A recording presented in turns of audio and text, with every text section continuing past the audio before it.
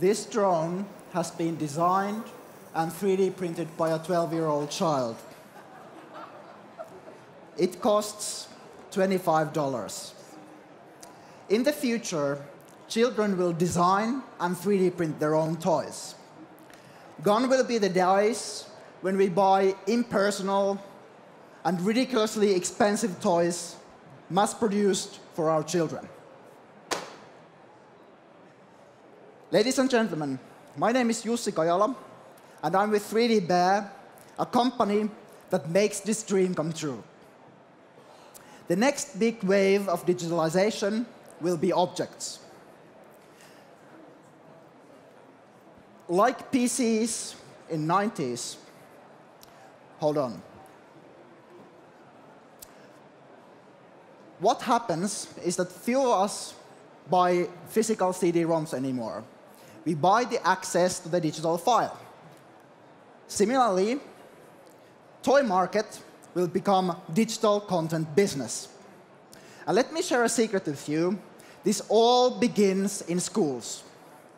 Just like PCs in the 90s, over 50% of 3D printing market is education. And at the grassroots level, teachers have two problems. First, the technology is too difficult to use. And second, there is no learning content. What do I do with this? How do I learn with this better? 3D Bear solves these problems by gamifying the learning experience and providing pedagogical content that's been co-developed with the best educational system in the world, Finland. With hardware coming from our partners, we provide complete end-to-end digital solution. It includes gamified apps that help with the design, Teacher's View that helps running the class, links to the curriculum, lesson plans, onboarding material, everything you need to learn 3D and with the help of 3D. And that all costs $5 per student per year. That's access to our online learning and sharing platform.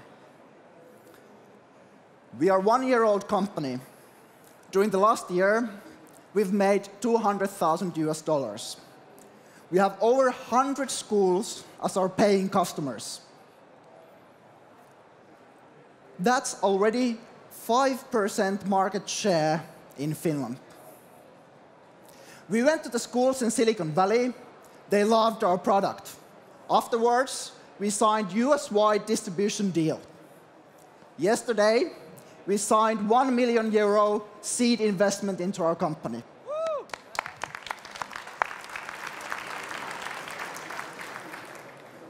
In addition to having the best team around, we are in a unique, well-thought niche in an exponentially growing market. Ladies and gentlemen, the winners of the next big wave of digitalization are decided today in our market. My question to you is, are you ready to play?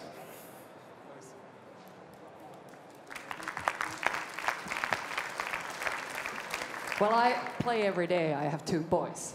Will you play with me? So tell a bit about how much the kids really like your product. You know, it's easy for adults to say that this is really fun and gamifying and so forth, but you need to give us some traction numbers, like, you know, how kids really, are they passionate about this, and how many toys have they built and all of that. So talk me through the kids' passion, because, you know. Absolutely. I mean, kids, they love it. It's more like how to get the traction. Teachers have been a bigger problem, to be honest. I know that, yeah. But, right, so for example, last week in Oulu, in Talvikangas, children had the task to redo their school. They thought, well, what bothers them? What are the nice places in her school? And they found out, like, in the yard, jungle gym, I fall off and I hurt my knee.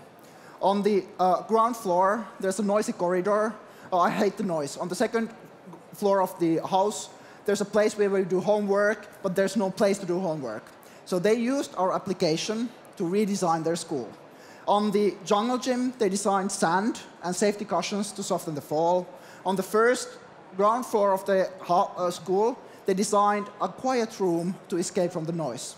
And the second floor, they made a place where they can do homework during the break hours. And they voted for the best design to be 3D printed. They designed this in augmented reality and went to the principal, said, look, this is it. We thought, how can we improve our learning environment? And we figured out this way. Yeah, it's a fantastic concept to give a simple way for children to create concrete things. And as we know, it's not just about digital content, but about many things. What are the most difficult things then, like from the user point of view? I'm just trying to think like, because eventually this has to be something that the teachers love and the kids love. Absolutely. So most difficult point is teacher onboarding. How do we get teachers to use this? And we solve it. It's first of all is user interface design problem. So we make it so easy that anybody can do it.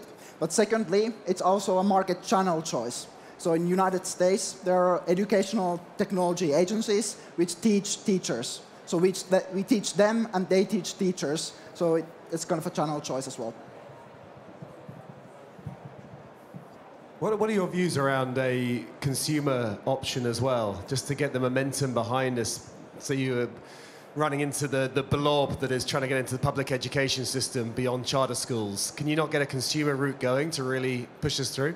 Absolutely, and that's our final goal. So that's our end game. We get traction in go-to-market, in education market, and then when we have the use base, we go to brands like Disney, say, look, what if we add your brand to this?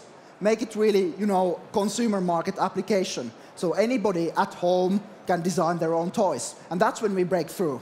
That's the kind of a point. There will be one Christmas when the price point of 3D printers has gone to 150 euros. People get really excited. It might happen in New York. They buy 3D printers, and they think, OK, what's the kind of design software? Who are we going to use? And then when 3D Bear is a big name, they will take it, because we are in the schools already. So I would say that day is here. We're invested in 3D hubs, which have a huge network of public 3D printing. You have Shapeways as well. There's lots of outsourced options here. There are, absolutely. And these are model platforms, but they don't provide the end-to-end easy experience. Of course, but they can do the printing piece. Yes, sure. So it's not limited that way. You can go to the library to print. So the school doesn't need to have 3D printer, even in the educational market. That's one beauty of it. But you could go straight to consumers. All right, maybe we could. I'm impressed you've got to 100 schools already, because I know how hard it is to sell to schools. How have you done that? Right, so we are really good at selling. That's one point. But second point is the engagement. So students really love this. I gave you one use example when you asked the first question. But second thing is boys who normally don't get excited by books, when they get to do this with their own hands, they really get excited. And there are stories already in these 2 years. We have ambassador teachers who have kids in their class who had really problems in concentrating in school. And when they've designed their own drone, when they've done their fidget spinners, they've not only did that themselves, but also become better in other school subjects afterwards.